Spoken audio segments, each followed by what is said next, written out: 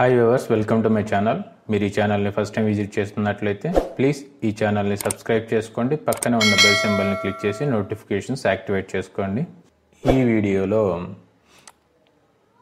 Divide, measure, wipeout 3D polyline గురించి చూద్దాం. So first one తీసుకున్నట్లయితే డివైడ్కి కమాండ్ div. ఏదైనా ఒక ఆబ్జెక్ట్ని సో మల్టీ సెగ్మెంట్స్తో చూసుకోవాలి లేదా చూపించాలి అంటే అప్పుడు ఈ టూల్ అనేది మనం యూజ్ చేసుకోవచ్చు. సో డివైడ్ అనేది సింగిల్ ఆబ్జెక్ట్కి మాత్రమే అప్లై అవుతుంది. ఆ సింగిల్ ఆబ్జెక్ట్ అనేది ఏదైనా కావచ్చు, లైన్ అవ్వచ్చు, ఆర్క్ అవ్వచ్చు, ఇలా ఏ ఆబ్జెక్ట్ అయినా తీసుకోవచ్చు. నేను ఇక్కడ లైన్ అనేది క్రియేట్ చేస్తున్నాను. ఇప్పుడు సో డివైడ్ టూల్ అనేది యాక్టివేట్ చేస్తాను. సో డివైడ్కి కమాండ్ div ఇచ్చేసి మీరు ఎంటర్ ప్రెస్ చేసినట్లయితే డివైడ్ టూల్ అనేది యాక్టివేట్ అయిపోతుంది. ఇప్పుడు ఇది ఏంటంటే object select చేసుకోమంటాను. So single object మీరు సెలెక్ట్ చేసుకోవచ్చు. నేను ఇక్కడ ఈ పర్టికులర్ ఆబ్జెక్ట్ మీద క్లిక్ చేశాను. ఇప్పుడు నెంబర్ ఆఫ్ సెగ్మెంట్స్ ఎన్ని కావాలి అనేది అడుగుతుంది. నాకు టోటల్గా 5 సెగ్మెంట్స్ కావాలి. సో 5 ఇచ్చేసి ఎంటర్ చేసినట్లయితే సో ఇక్కడ చూడండి టోటల్గా 5 సెగ్మెంట్స్గా వచ్చినాయి. 5 సెగ్మెంట్స్ అంటే ఇక్కడ పాయింట్స్ కాదు, ఇక్కడి నుంచి ఇక్కడ వరకు ఉంది కదా ఈ లెంత్ ఇది. సో ఇదొక సెగ్మెంట్, 2, 3, 4, 5. సో టోటల్గా 5 సెగ్మెంట్స్ అనేటివి ఉన్నాయి.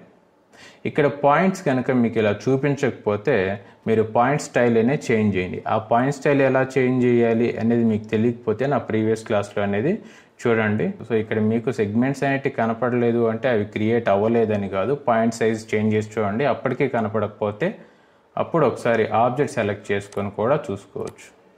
సో నెక్స్ట్ వన్ తీసుకున్నట్లయితే మెజర్. నేను ఈ పాయింట్స్ అన్ని కూడా డిలీట్ చేసేస్తాను. సో అయితే మెజర్ కూడా డివైడ్ లాగానే వర్క్ అవుతుంది, కాకపోతే మెజర్కి డివైడ్కి కొంచెం డిఫరెన్స్ అనేది ఉంటుంది. సో మెజర్కి కమాండ్ ఏంటి అంటే మెజరే, MEASURE. మెజర్ అనేసి ఇచ్చేసి మీరు ఎంటర్ ప్రెస్ చేసినట్లయితే మెజర్ టూల్ అనేది యాక్టివేట్ అయిపోతుంది. ఇక్కడ కూడా సింగిల్ ఆబ్జెక్ట్ సెలెక్ట్ చేసుకుంటుంది. ఒకసారి మీరు ఆ పర్టికులర్ ఆబ్జెక్ట్ మీద క్లిక్ చేసిన వెంటనే ఇక్కడ స్పెసిఫై లెంత్ ఆఫ్ సెగ్మెంట్ అంటే ఇక్కడ అయితే ఒక సెగ్మెంట్ లెంత్ అనేది అడుగుతుంది. ప్రీవియస్గా నెంబర్ ఆఫ్ సెగ్మెంట్స్ అడిగింది. సో ఇక్కడ 3 అనేది ఉండాలి సెగ్మెంట్ మధ్యలో డిస్టెన్స్. సో కాబట్టి 3 అనేది ఇచ్చేసి ఎంటర్ ఇచ్చేసాం. సో చూడండి 3 మెయింటైన్ చేస్తూ అన్ని నెంబర్ ఆఫ్ సెగ్మెంట్స్ అనేవి క్రియేట్ అనేది అయినాయి. సో ఇలా మీరు మెజర్ టూల్ అనేది యూజ్ చేసుకోవచ్చు. సో ఇదే విధంగా wipeout, next tool wipeout. So ఇక్కడ వైప్అవుట్ అనేది తీసుకునేటప్పటికి సో చూడండి నేను కొన్ని ఆబ్జెక్ట్స్ అనేవి క్రియేట్ చేస్తాను.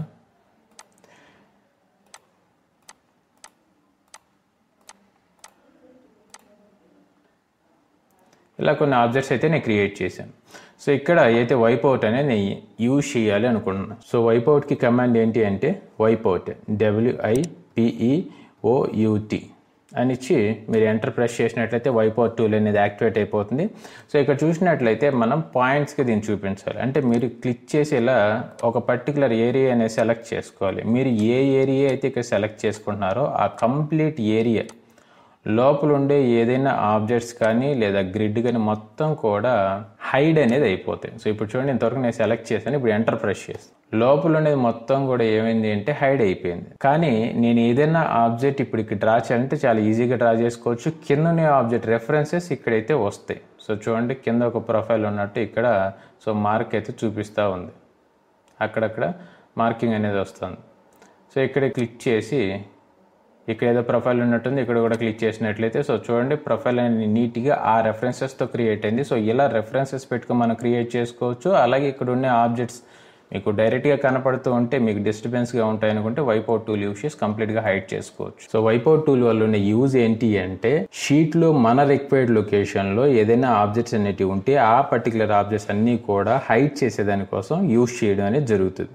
సో మళ్ళీ మీరు ఈ పర్టికులర్ డ్రా చేసిన ఈ పర్టికులర్ బార్డర్ కనుక డిలీట్ చేసినట్లయితే అంటే అయితే వైప్అవుట్ సంబంధించిన రెఫరెన్సెస్ డిలీట్ చేసినట్లయితే ఆటోమేటిక్గా మీ ప్రీవియస్ ఆబ్జెక్ట్స్ అన్నీ కూడా బయటకు వచ్చేస్తాయి. సో చూడండి ఎగ్జాక్ట్గా సో దీని రెఫరెన్స్ల మీదే క్రియేట్ అవుతూ వచ్చింది. సో ఇలా మనం వైప్అవుట్ అనే టూల్ అనేది యూజ్ చేసుకోవచ్చు. సో నెక్స్ట్ వన్ తీసుకున్నట్లయితే 3D పాలీలైన్. 3D పాలీలైన్కి లైన్కి పెద్ద డిఫరెన్స్ ఏముందో బట్ 3D పాలీలైన్ అనేది 3D టాపిక్లోనే మనకు ఉపయోగపడుతుంది.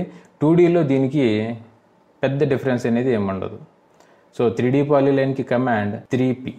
సో 3P ఇచ్చేసి ఎంటర్ చేసినట్లయితే 3D పాలీలైన్ అనేది యాక్టివేట్ అయిపోతుంది. మీరు జనరల్గా వాల్యూ ఇచ్చి అయినా దీన్ని క్రియేట్ చేయొచ్చు, లేదా క్లిక్ చేసి అయినా క్రియేట్ చేసుకుంటూ రావచ్చు. దీంట్లో సబ్ టైప్స్ అనేవి ఏముండవు, నార్మల్ టూల్ మాత్రమే. ఇది లైన్ లాగా వర్క్ అవుతుంది. కాకపోతే 3D ఆబ్జెక్ట్స్ సంబంధించిన బార్డర్స్ అంటే దాని ఫినిషింగ్స్లో, కార్నర్స్లో అట్లాంటప్పుడు ఏదైనా ప్రొఫైల్ తీసుకోవాలంటే ఇది బాగా ఉపయోగపడుతుంది అంతే. సో డిఫరెన్స్ అయితే మాత్రం ఇంతే.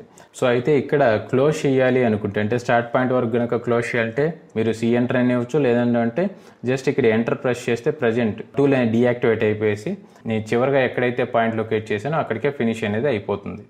ఓకే వ్యూవర్స్, ఈ వీడియో మీకు నచ్చినట్లయితే ప్లీజ్ ఈ ఛానల్ని సబ్స్క్రైబ్ చేసుకోండి, పక్కనే ఉన్న బెల్ సింబల్ని క్లిక్ చేసి నోటిఫికేషన్స్ యాక్టివేట్ చేసుకోండి. అలాగే ఈ వీడియోని లైక్ చేయండి, కమెంట్ చేయండి, షేర్ చేయండి.